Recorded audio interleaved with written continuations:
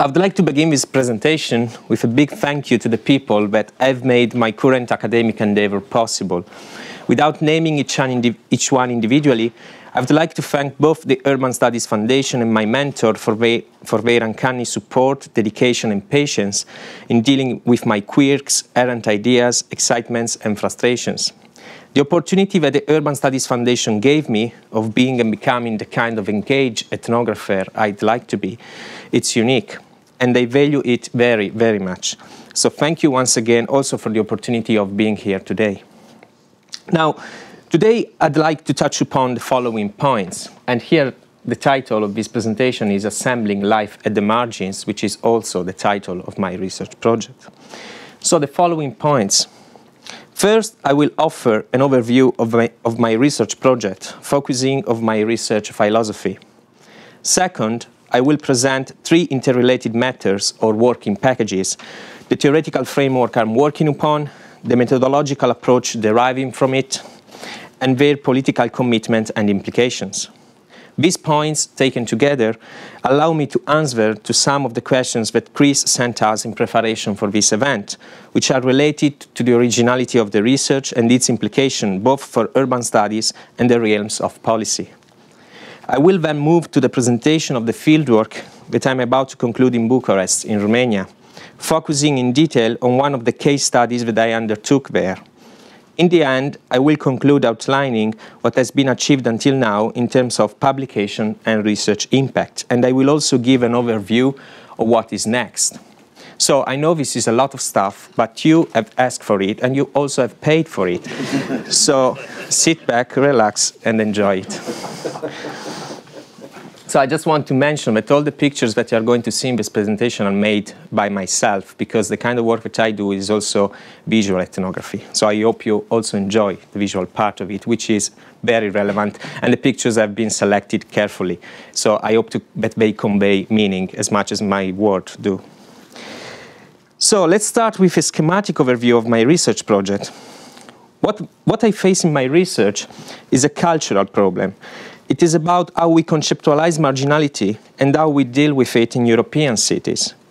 When I say that the problem is of a cultural kind, I mean that I'm interested in the way these groups are represented and dealt with politically.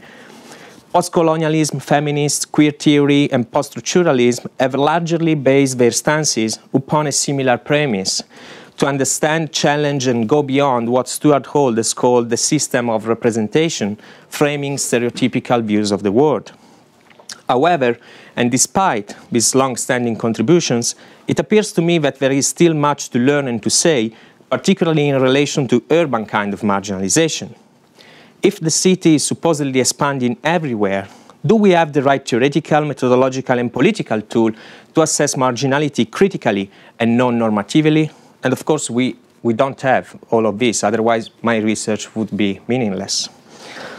I tackle these points starting from the insights that I gained from my field activities. This is because I consider myself to be, first and foremost, an urban ethnographer.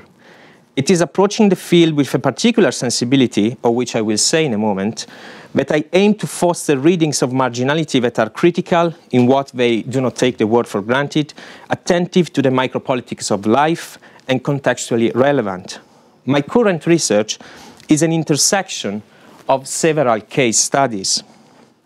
The first arises from my PhD ethnography of homelessness in Turin, Italy. It concerns the role that I have in the Housing First network in Italy. This is a network made up of 45 Italian cities and organizations that are trying to implement a specific policy for homeless people in my country, and the name of the policy is Housing First. I'm part of the scientific committee researching this process, and I also provide training to practitioners in summer schools and webinars. At the moment, I have already collected data and written about the initial phases of this policy implementation, which I will expand in the forthcoming months through short case studies in at least a couple of Italian cities involved. Second, there is the ethnography I'm about to terminate in Bucharest. This can be divided into two parts. The first major one concerns a 7-month ethnography of drug consumption and services to drug users in the city. I mainly focused on two specific areas of the city, the deprived and stigmatized neighborhood of Ferentari in the south of Bucharest, and the underground canals passing below the main train station called Gara de Nord. In these areas, one can find a considerable number of injectable drug users using mainly heroin and new psychoactive substances, as well as some service provider like the Harm Reduction Center, which is essentially a rusty container in the middle of Ferentari. Moreover, I did also ethnographic walks and archival research in other parts of the city, interviews with other service providers and institutions, including visits and interviews in the main penitentiary of the city, located just outside Bucharest in the small village of Jilava. The other Bucharest fieldwork concerns the visual ethnography work that I did as a research and activist with a community of 100 Roma people whom in September 2014 had been evicted from their homes. From that moment on, half of these people have been dwelling on the sidewalks located in front of their old houses, and they are still there in improvised shacks since 8 months. This research is related to street life, activism, race, politics, resistance, but I don't really want to enter into detail now on this particular research because I will say something more later on in my talk. Lastly, my third field activity, which is yet to start, will be related to a short-term ethnography of homelessness in London. I aim to investigate how a specific subgroup of homeless people, possibly migrant homeless, perform their daily life relying upon London's public infrastructure, namely buses, parks, sidewalks, etc. The aim is to look at those performances and those relations as a more than human endeavor that might allow me to say something new and meaningful about the marginal urban cosmopolitic of this particular metropolis. And of course, I welcome any suggestion and comment because this fieldwork is yet to be planned and yet to start. As you can see, my research is related to extreme cases of marginalization in European cities, which could be analytically divided into two strands. So we have a sort of pinkish strand and a green strand. The pinkish strand is essentially about the study of homelessness and related policy in cities of the North, South, and East Europe. On the other hand, there is a specific case of drug users in Bucharest, which is about an in-depth ethnography that will stand on its own in terms of publications and impacts. Since these research endeavors are part of my life, and to a certain extent, a large extent, they are my life, they reflect who I am. They are made of experimentations, shifting grounds, and heterogeneous intersections, as Chris knows very well. What holds them together and what keeps them moving is the fact that they are deeply rooted into a common ground made up of 3 core areas. And the areas essentially are a vitalist theoretical framework, so it's about theory, a methodological quest about methodology, and a precise political commitment. The final aim of doing several ethnographies in different cities is not to compare the cases per se, or even the cities, but to follow Simone is to unfold a reciprocity. So essentially, this is a way, and here I'm quoting Simone, in which the details of one particular city can generate significant concepts that lead to a better understanding of urban processes. The development of this common ground, so essentially the theory, the method, and politics, along with the field activities that I have undertaken until now, are essentially the outcome of my first 14 months as Urban Studies Fellow. I'm going to describe these areas at length, hoping they will show how I intend to rethink contemporary urban marginality. So essentially now I'm going to enter into this description of the theory, the method, and politics. And then I will move into the description of the fieldwork that I have been doing in Romania. So let's start with theory. In most of the literature on urban marginality, the city seems to remain a backdrop for what humans perform, and too little is said about non-human agencies, machines, affective atmospheres, human, non-human, and discursive infrastructures. These are far from being only theoretical problems. Without accounting for the constitutive relationship that links the city and its marginal subject, one cannot account for the subtle power at play in everyday urban micropolitics, both in their constrained and liberating effects. In other words, the way we see the marginal city matters for its politics. The literature around more than human agency and urban atmospheres has begun to provide answers to some of the above questions, as the work of urban scholars like Chattopadhyay, Debocq, Graham, McFarlane, Simone, and Mai, Ashamin, show, as these works show, in these accounts the subject and the city are on the same ontological plane. This is a vitalist plane where matters of class, gender, colonialism, and race are not discarded, but looked from the day-to-day micropolitics of entanglements between bodies, species, and materialities, and their related stances of power and affects.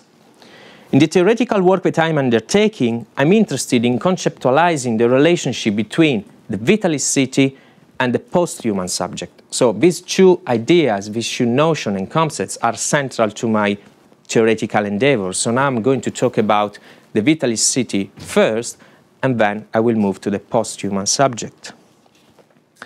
So what about the city?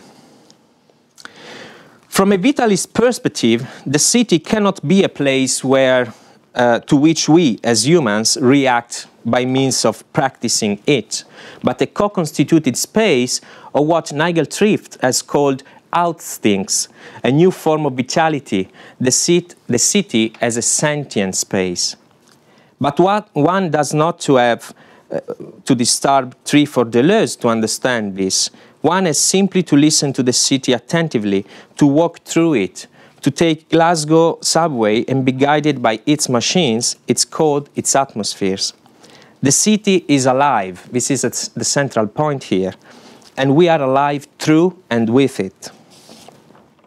One could say that urban is precisely that web of life in which human and non-human, and here I'm quoting Robert Park, 1936, are bound together in a vast system of interlinked and interdependent lives, end quote. However, it is not anymore a matter of understanding urbanism as a way of life, but of understanding the main lives that makes up the urban. This is what Matthew Gandhi has called a neo-organicistic city. It is, in other words, what I'm working on, this idea of eco-logic, which means essentially a constant refrain of the heterogeneous machinic affiliations of life. And here, of course, I'm taking from Félix Guattari, a productive reverberation of the multiple forms of life taking place in the urban. Now, human subjectivity does need to be refought alongside the city. It has to be opened up to its wider environment to acknowledge its hybrid constituency. Examples in this sense can be found in the works of many continental thinkers, such as Lefebvre, Derrida, Butler, and Foucault.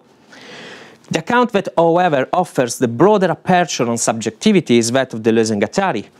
Here, the social context is populated of machines, not only of bodies and speech.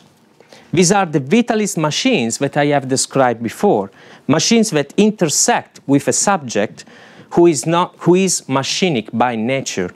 And here I just want to call Vignal when she says that a body is not a discrete entity defined by stable boundaries and a set of fixed characteristics. Rather, it is an assemblage of components bound into a coherent form, but this bodily consistency is only ever temporary and is always shifting.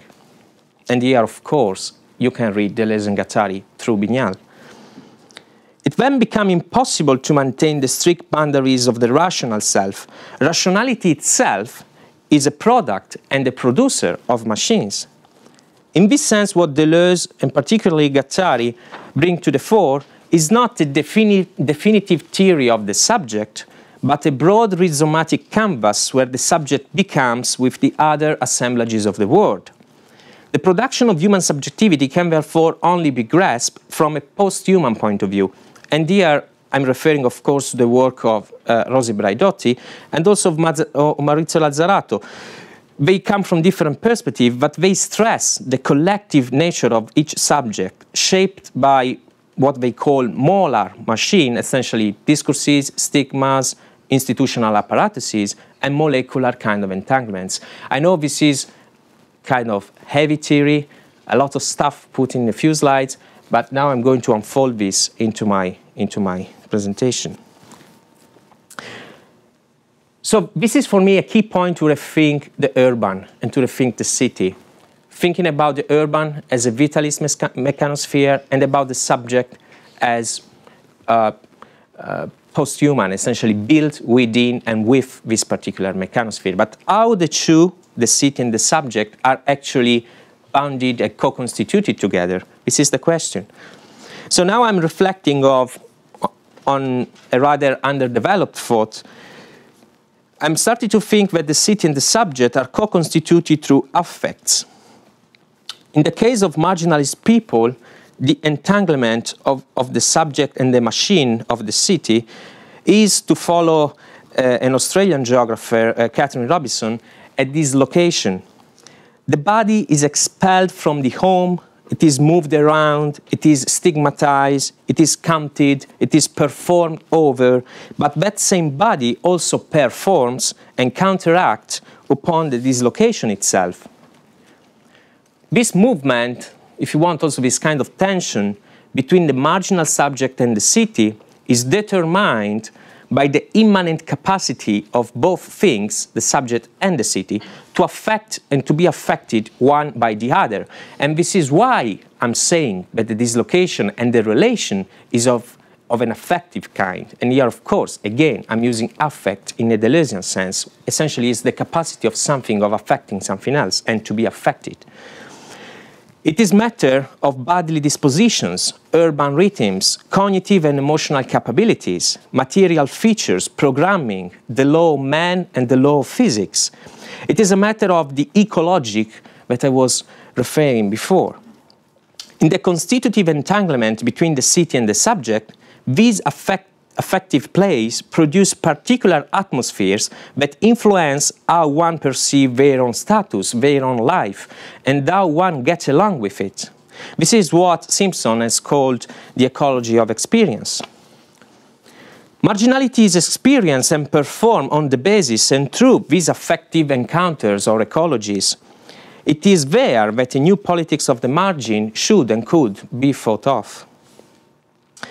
The challenge of a theoretical framework based on the vitalist city and the post-human subject, it is to find ways of drawing contextualized maps of the subject that move from the molecular to the molar and back again, which pass through and trace the affective dislocations of which I have said, in order to highlight what is at stake in the assemblage of marginalization, in its everyday performative unfoldings. This point brings me into my next area, or work package, which is essentially about methodology. So this is all fancy theory, but how can we actually implement this in the field? So this is the kind of question I hope to reply now.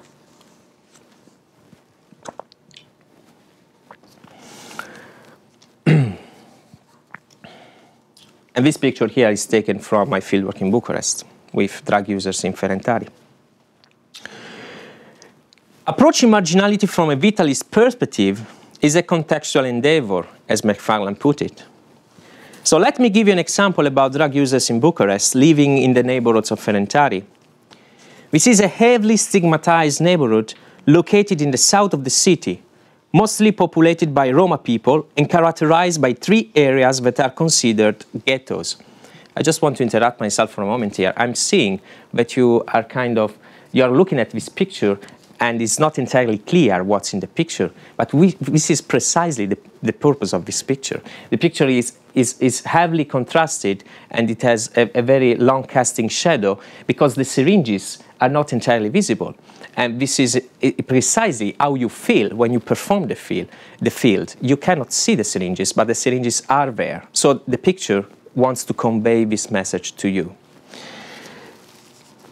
So, 3 areas that are considered ghettos. I did part of my research around these places where one can find a considerable concentration of users of heroin and new psychoactive substances. The key point for me is to look at the two levels of subjectification I was referring before, the molar and the molecular. So at the level of molar subjectification, a drug user in Bucharest is assigned by the machine of the state, by capitalism, by the media, by the academic production of knowledge, to the category of marginalization. Her subjectivity is to be the junkie, the addict, the weak, the deprived poor, and in some cases also to be the țicanu, essentially the gypsy, which is a very derogative term in Romania. This subjectification affects her both at the emotional level and, more importantly, at the political one. Policies are arguably enacted on the basis of this stereotypical and molar kind of knowledge. The level of molecular subjectification, on the other hand, operates at the more subtle level of day-to-day operations, with the multiplicity making up life in the ghetto. She is related to the materiality of the place, which are essentially made of cracking sidewalks, disrupted pipes, complex social rules and power dynamics, police intervention, NGO interventions, the law, tradition, social customs, the lack of facilities and the opportunities offered by what is at hand, by affects and fears, the aesthetic of life in the overcrowded blocks built for seasonal workers under Ceausescu's regime, plastic bags filled with clean syringes, tiny pieces of paper folded to contain a microdose of heroin, lack of distillated water to inject, broken needles, etc. Looking at the molar and the molecular allow us to understand that the subject is not individual, but plugged in the collective social machinery of the marginal city. The challenge of the kind of vitalist ethnography that I like to do and I want to do is to trace and describe this complex subject without reducing its dramatic complexity.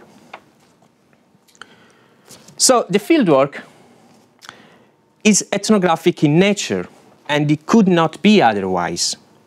And here ethnography is first and foremost about the body.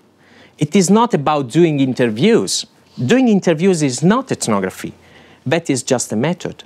Doing the ethnography of the vitalist city and the post-human subject is about being in context with the molar and the molecular. It is about touching, it is about waiting, it is about walking, listening, talking, smoking, sniffing, being tempted and being pushed. It's also about pushing and making mistakes. It's about collecting stuff and engaging in affective relationship of these locations, in being sad, happy, in being consumed and stressed and excited and many other things. It is, in a word, about becoming other in the quest to write about the other. So here this picture is taken in the underground canals that passes below the main train station in Bucharest. So now it's a rather long thing to explain, but essentially in Bucharest there is a system that is called teleheating. So essentially the heating is brought in different places thanks to hot water passing in pipes underground pipes. In some parts of the cities you have underground chambers that were built in order to maintain the pipes. And now, in some of these places, you have communities of homeless people and drug users that are living there. Guess why? Because it's hot, it's warm, because the pipes brings the water. So here we are in the underground. And it is about being there with these people. Only being there with these people, you can actually start to see the molecular kind of entanglements that they have with this place. So here, the picture, all these people are here are heavily addicted to heroin and other drugs. But the life that they perform here, it's something that you cannot really understand if you don't spend time with them and you don't actually engage with them. So here we have someone cutting the hair of someone else. People here are talking about the weather outside. They have a very complex system and infrastructure, material and social, in order to bring the light in the canals, which is quite an amazing achievement. And many other things, they have scrap materials here that they collect from the outside, they bring down in the canal, they separate the copper and the metal, and they sell stuff outside. It is a complex social machinery which is deeply embedded with the infrastructure of Bucharest, the material infrastructure of Bucharest. And these subjects are deeply affected by the infrastructure itself. So this is the relationship between the vitalist city and the post-human subject. And looking at this relationship, what I aim to do is to deconstruct the category and the stigmatizing knowledge around drug users in Bucharest. I don't mean to diminish the problem of drug consumption and drug addiction. I just mean to tackle it from a different perspective. So this task is not easy. The big problem here is, of course, about positioning. And here I attend to positionality driven by the aim of producing practice-based, contextually relevant, and committed knowledge. In this sense, I follow Haraway when she claims that the only way to be objective about something, and here I quote, turns out to be about particular and specific embodiment, and definitely not about the false vision promising transcendence of all limits and responsibilities. This is about recognizing that if we cannot be the other, we also cannot be totally detached from the other. In the moment in which I enter the field, I become part of that collective subject. I'm into it, I'm part of it, I change it, and I change with it. The fieldwork in this sense is both partial and objective, because it can be objective only being partial. Mapping the subject means to be attentive to the world with a particular sensibility, a sensibility that situates us in the midst of the world, with the aim not to box it, but to follow it, and to see where it cracks in order to highlight issues, but also potential. We may call this sensibility poetic, not because it's about romance, but because it's about potential, the potential of materiality, of meaningful positioning, of encounters. Deciding which methods to use in order to collect data is totally a secondary decision. It comes after the positioning, and it is contingent to the context. In the case of the 100 Roma people, the evicted ones, I used videos and photo heavily, because that was what people asked me to do. In the case of drug users, I mainly smoked, worked, and talked, because that was what the context was able to offer. So the maps arising from this kind of ethnographic endeavors are always partial, unfinished, and provisional. They can, however, allow for those cultural and practical changes I was referring to at the beginning of my talk. Mapping is indeed about casting new lights into the micropolitics of the margins. Pyle and Thrift have described this endeavor as a tripartite movement, which beautifully summarizes my argument so far. Mapping the subject is done in order to redrawing the old maps, re-symbolize the old maps, but also to find ways to produce new maps of the subject. And here again, maps are not only discursive, but are also visual. The pictures that I selected to show you the canals are this one and this one. In a sense, they aim to convey a particular meaning about the life in this place, which is not the traditional, I'm injecting myself, because that particular image, although it's part of that context, is only going to reproduce the knowledge, the stigmatizing knowledge that you already, not you personally, but in general the society already have in relation to this subject. What you see in this picture is someone taking a coffee 3 meters downstairs, and he is holding a syringe. So, in doing this particular work, we are also doing politics, and here I'm arriving at my third point. Mapping the subject in this particular way is political per se, but this is not enough. The risk is of producing knowledge unable to leave the ivory tower in which we live, which is essentially this one here today, which is beautiful, but we need to leave this tower. The main issue is that academics have not tried enough to speak other languages, to cross boundaries, and to perform new terrains of action. In my work, I explore creative methodologies such as narrative writing and photography, and I engage in volunteering and activism in order to bring my findings behind academia. However, to make this transpassment relevant, one condition has to be met. Creative methodologies, volunteering, and activism needs to be seen as means for political action, not as ends. If those methodologies are to become tools for radical scholarship, their end has to be the enactment of that third space between academia and activism that was argued for by Rutledge. Practicing and enacting this space is about positioning, as syndicates put it, in between our accustomed role and the other, in ways that are not limited to the acknowledgement of a hybrid positionality, but committed to radical engagement and change. This is what in my work I call translating the field. It means to do a particular kind of work needed to perform practical action. And here I'm also drawing on the work of Ben Fluberg on the notion of pronesis that he takes from Aristotle, of course.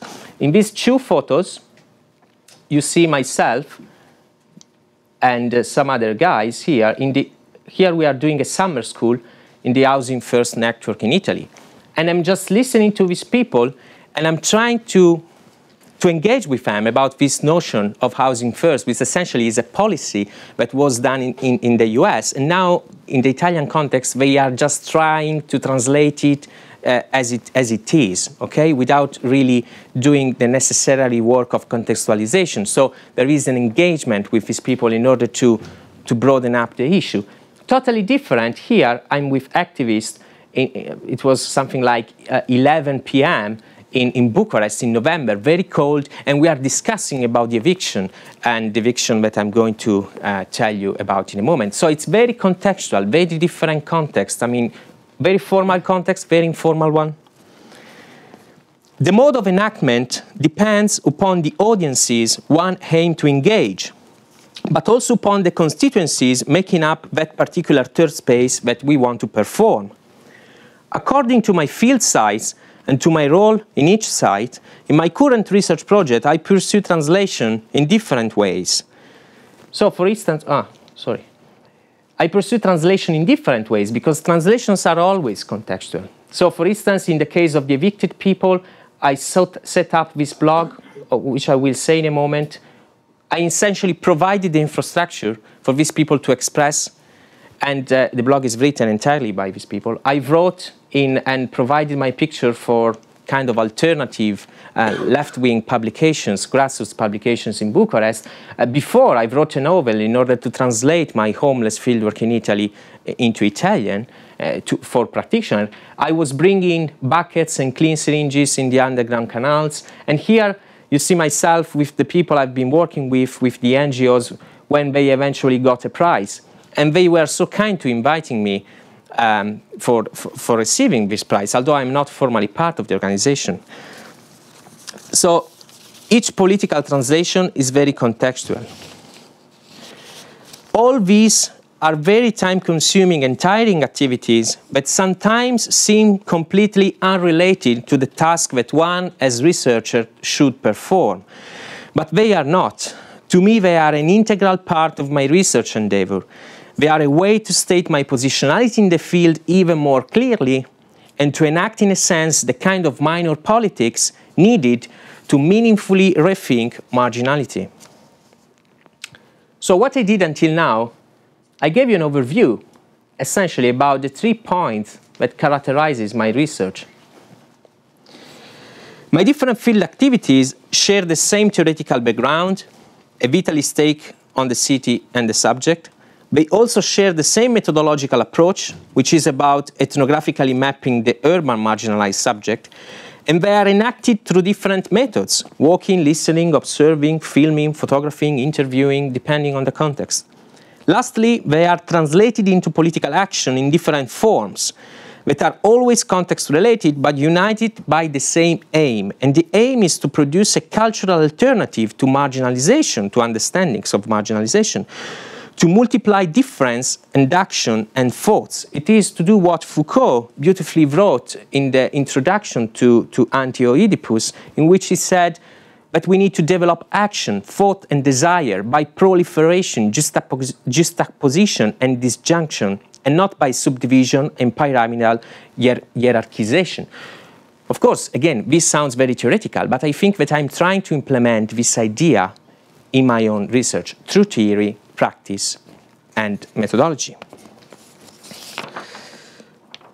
Okay, so this was, if you want, the first half of my presentation. Now I really want to say something about my fieldwork in Bucharest. Fieldwork in Bucharest, well, essentially 7 months and a half. I put some numbers here just because to give you a sense, but the fieldwork has been most of all about observing and spending time with people. So the only reason why I have so many diary entries, which I think now are more than that, 200 entries, it's just because I was every day in the field. I mean, the field essentially was my life in Bucharest and still is to a certain extent. Some of these entries are not entirely relevant, but still they are part of what I have tried to do. In fieldwork in Bucharest, I did two things. The first project, the main one, was about this idea of the infrastructure of drugs in Bucharest.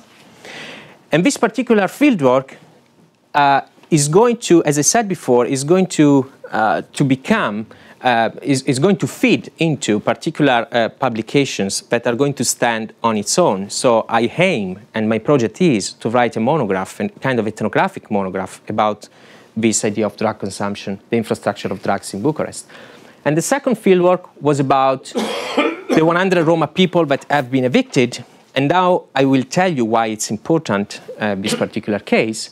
And it's about eviction, race, and micropolitics. The two fieldwork activities are not entirely the same. First off, I did this work with drug users and service providers, mainly during the daytime, while I did the work with the people, the evicted people, mainly during the late evening and night, which makes a huge difference. Again, it's partial, but I had to negotiate my time in the field. Second, the methodology is also slightly different. You will see, because I'm going to present about this one, that here I used a lot video and photo. So I essentially did a visual ethnography with the evicted people, which was not entirely possible with the drug users and service providers. So I have some visual material taken from the first fieldwork, but not enough to call it a visual ethnography because it was not the right tool to use in that particular context. And the other big difference between the two is that the second fieldwork, it has seen me as an activist, first of all. So I started to get involved in this particular project, if you want, as an activist, not as a researcher. I turned into a researcher later on. I changed my positionality in the field later on, but I started as an activist. While the first one, I had a very limited activist endeavor. Okay, I will have in the future, if things go as I hope they will go, if my research is going to have any impact in Romania. But for now, only the second one is about activists and research. So I'm essentially going to present about the second one. I'm going to present a draft paper to you, so you are lucky enough to have a presentation within a presentation. Just because I want feedbacks on this paper is going to be the first outcome of this fieldwork that I'm about to finish now. I'm not going to say anything more about the first one because I still have to engage in the analysis of data. So before I gave you some ideas, and of course I will be happy to reply to any curiosity or questions that you have. So this particular case, it's about this eviction I've been telling you about. And I called this paper Inertia Creep, Eviction, Enactment, and Entanglement. So here I'm playing with this idea of inertia.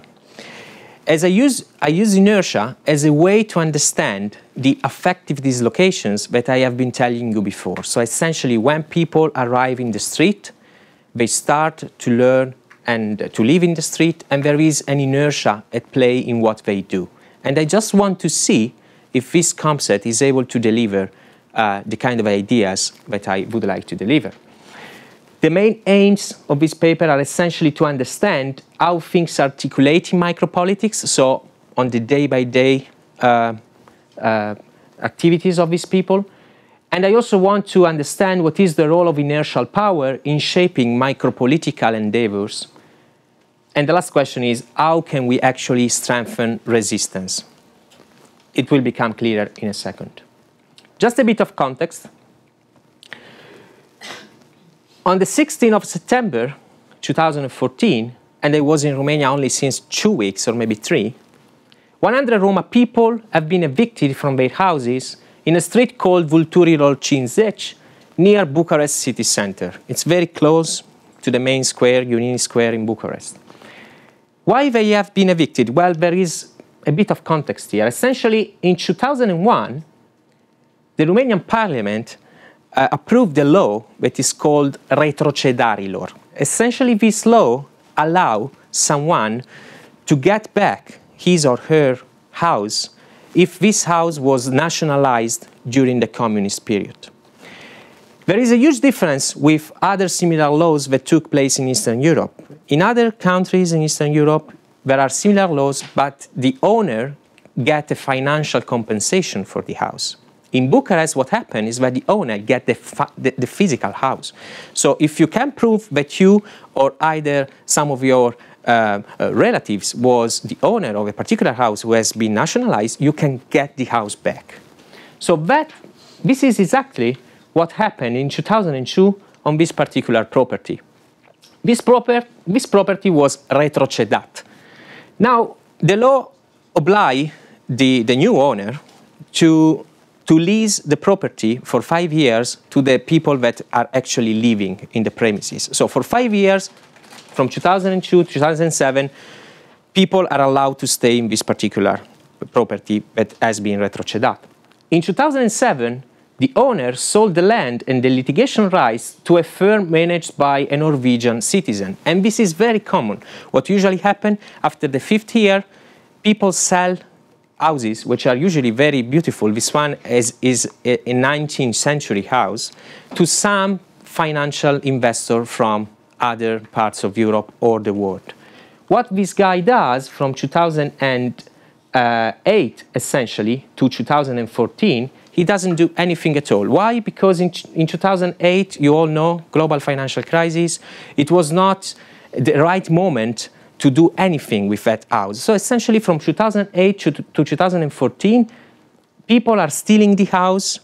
The owner, the new owner, the Norwegian fund is not doing anything, but also the state and the local measure and the local district is not doing anything. Everybody knew in that particular context that the people, sooner or later, were going to be evicted. But for 5 years, no one does anything at all. The only thing that eventually happened, in 2014, all these people get evicted. Evictions on the basis of Law 10/2001 are daily business in Romania. They are very common. And from the eviction, people decided to dwell in the street in front of their houses. And this is not common. What usually happens in Bucharest, as my Romanian friend told me, is that people got evicted and they just move somewhere else. Unfortunately now, there are so many of these kind of evictions that it's very hard to rely on the social network that you have on your relatives because they cannot accommodate you anymore. So in this particular case, half of these people, at the beginning they were 70, later on they were just 50. 50 people decided to dwell in the street to protest, essentially, and to demonstrate against this particular system of evictions. So I want to play with this idea of inertia creep. Where I get the idea from? Well, I get the idea from Professor Robert Denaya of the University of Bristol. He essentially says that inertia creep is about being in a situation and knowing you should be out of it, but you are too fucking lazy or weak to leave. The idea is a combination of movements propelling yourself forward and pulling yourself back at the same time. That's what inertia is about. It's a fucked up relationship. And the fucked up relationship here is, of course, that between the Romanian state and the Roma people. And of course, Robert Denaya is not a professor, he's the DJ of Massive Attack. The idea of machinic inertia, which is the kind of traditional understanding of inertia, of course, comes from Isaac Newton. And essentially, Newton tells us that inertia is about resistance and impulse. And they really like this idea. It's the inertia that you experience when you are in the metro station, on the train, on the bus. So essentially, there is a force coming towards you, you resist that force, but in order to resist that force, you need also to propel yourself forward. So you have also this kind of impulse. Here is the evicted houses. So everything has been demolished. Inertia in the micropolitics of the social field, for me, it's about resistance and impulse. And why I use also the idea of creep? Because in inertia, when there is this play of resistance and impulse, things in a way change. They deform, okay? The whole social field in a way deform. And inertia creep is also weird because it's very hard to see it. It's very hard to, and here again, it's another important point I will make at the end. It's very hard to see how this particular inertia plays, but it's important to see how it plays in order to strengthen resistance and strengthen micropolitics. Inertia is micropolitical because it's played at the level of the body, of the street, of the machines making up the urban, of everything I said before in the theoretical introduction. So now I'm going to divide the presentation of my visual ethnography in three parts, which are essentially three movements, which I called eviction, enactment, and entanglement. The reason why these movements are separated is just because I'm not able to say three things at the same time. But if I was able, I would speak about these things at the same moment because they are only analytically separated. They actually take place at the same space in the same time, more or less at the same time. So let's start with eviction. The eviction, of course, was portrayed in all the media in Bucharest. I got 5?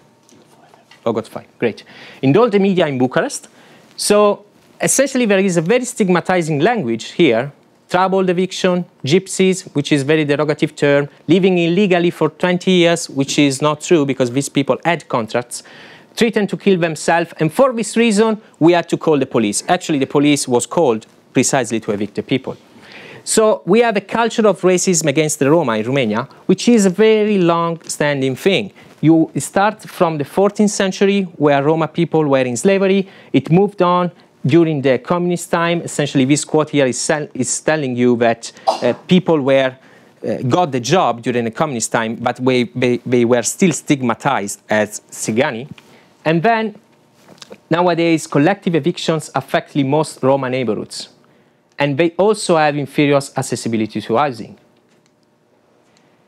In the eviction, and this is a quote from a woman here that has been evicted, people look like they have been through an earthquake or some sort of big calamity. They keep telling us we must leave and free the sidewalks and that they will help transport our belongings using vehicles from Rosal. And Rosal is the garbage disposal company in Bucharest. So even in the practice of evicting, you can see what I'm talking about. Eviction, for me, maintains the inertia of everyday racism in Romania. It is a status quo entangled with global flows of state capitalist endeavors territorialized on the bodies of the racialized poor. The status quo is sustained through resistance without accommodating the one in needs and through law design, but also through impulse, because the police went there and beat people up and destroyed everything, as you can see. People's lives are simply expelled, to use Saskia Sassen terminology. Now, enactment. What is this enactment about? Well, essentially it is about activism and resistance. I had the video to play here, but I completely ran out of time, so no videos for you. Activism and resistance. We have NGOs at play, activists at play with different perspectives, but also the people. The enactment, so in a way, the stand up against the eviction was enacted precisely by the people that we say to me, either we die, either we leave. No one is going to take us in, because you have to imagine that these Roma families are very big. So like 15 people in one family with a lot of kids. They are stigmatized, so it's very hard for them anyway to get someone renting a flat to them. Plus, they have all these kids, and this is difficult.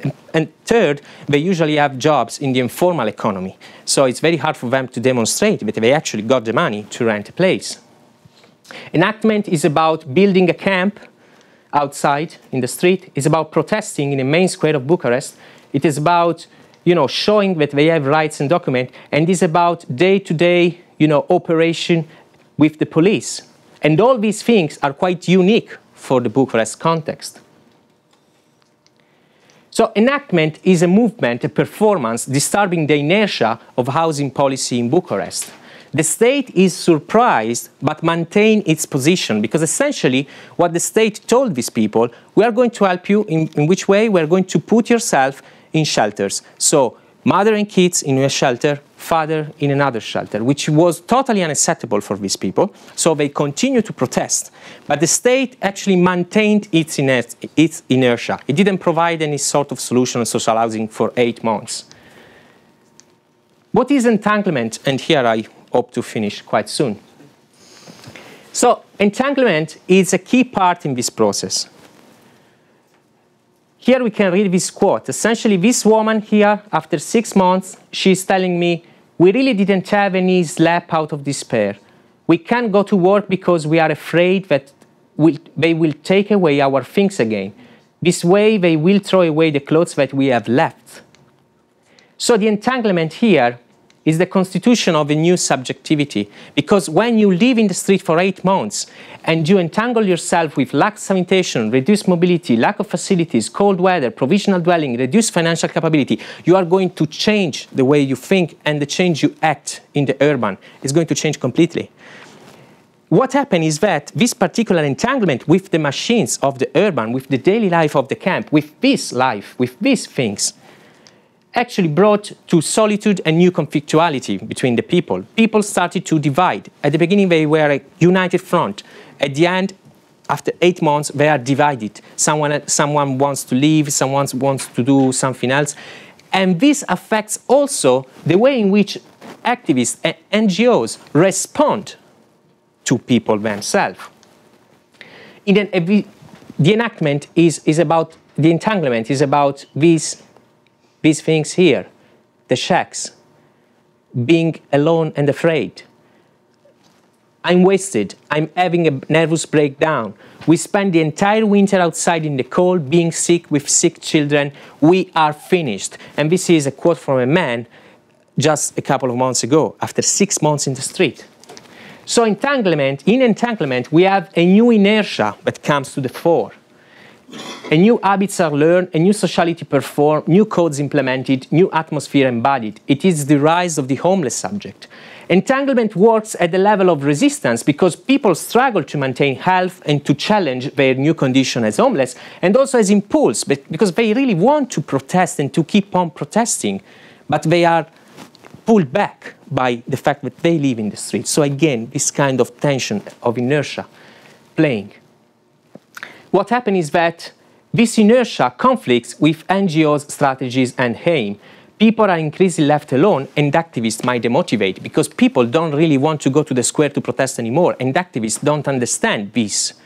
So essentially, the activists are really less present in this particular field because of the inertia that take place in entanglement. My last point is that the micropolitical challenge of this particular eviction is that activists and people need to acknowledge and confront the inertial power at play in their own micropolitical entanglement. Essentially, to translate this in plain English, we need to take into consideration these things here. The fact that you hang clothes to a public toilet for 7 months is going to change the way you enact the micropolitical. And this is something that activists and NGOs supporting these people are not really taken into account, because it's very weird, it's very difficult to see this kind of inertia at play. We have a blog, you can follow it. Now, essentially to conclude, I have 2 slides in which I wanted to summarize what it has been achieved in these 14 months. And in terms of, I'm going to speak mainly about publications here because I already told you about my political kind of involvement. For coming publications, well, I have a few things. There is a book coming up, an edited book, edited by myself, that is called Rethinking Life at Margin. 16 beautiful chapters written by young academics around the world, US, Australia, Africa, and a couple of big names in the book as well. I'm just selling the product here. It's a very good book. I hope it's going to be very good. And it's essentially about the things I've been telling you about today. It's an edited book, so it's not only about me, but about people that are trying to think marginality in this particular way. I have a chapter with Colin McFarlane, which is called Infrastructural Becoming, in the new book of Farias, Ignacio Farias and Anders Bloch, which is called Urban Cosmopolitics. This particular subject is very close to this idea of the vitalist city and the post-human subject, how the two work together. And we are particularly looking at sanitation policies here. I look at the homeless in Europe. Collins look at sanitation practices and policies in New Delhi. I have a book, a chapter in the book, which is called The City and the Marginal Man, Machinic Subject, once again. Here, it's a kind of, it is in the forthcoming book, Deleuze and the City, by Edinburgh University Press. It's again this Deleuzean take on marginality, which for me, this chapter is a bit of a closure with that kind of playing heavily with Deleuze. I want to move a bit away from it. I want to improve, but that chapter was needed for me to close it up. And then I have a paper written in Italian about housing first, because I'm doing housing first in Italy. It needs to be written in Italian. Few papers under review, one with Antipode in particular, which I hope is going to get through, because it's about this idea of translating the field, so being activist and researcher as well. And I want to write it up, this particular paper I presented to you today. And then the biggest thing I want to do in the year that I have left, in the year and a half that I have left as urban studies scholar, is to write a major monograph, which I aim to submit to important American or European publisher on drug consumption and services to drug users in Bucharest. I won the Institut Cultural Roman Foreign Research grant, €3,000, but I actually cannot use the money because I won it when I already finished the fieldwork. And they were supposed to give me the outcome in September, but they didn't. They gave me the outcome 1 month ago, so probably I'm never going to see the money, but I won it. And I submitted an application to Antipode Research Activist Award to work with drug users in Bucharest. I hope this is going to get through. Essentially, this is just what I want to do, what I'm going to do in the next months. There are a few talks, actually quite a lot of talks around in Marseille, in Durham, always about the theory I'm trying to implement. Engagement in Italy with housing first. On the Bucharest material, I already told you about what I plan to do, write in the book, and present the eviction paper, a revised version of this paper in some other conference, and to start to do this part-time 3-4 months ethnography in London, which I really want to get with this kind of ethnographic work in London, the last, if you want, area that I'm missing at the moment, you know, seeing marginality in a major European city, which is not located in the south and in the east. I'm really sorry if it took too long. Thank you.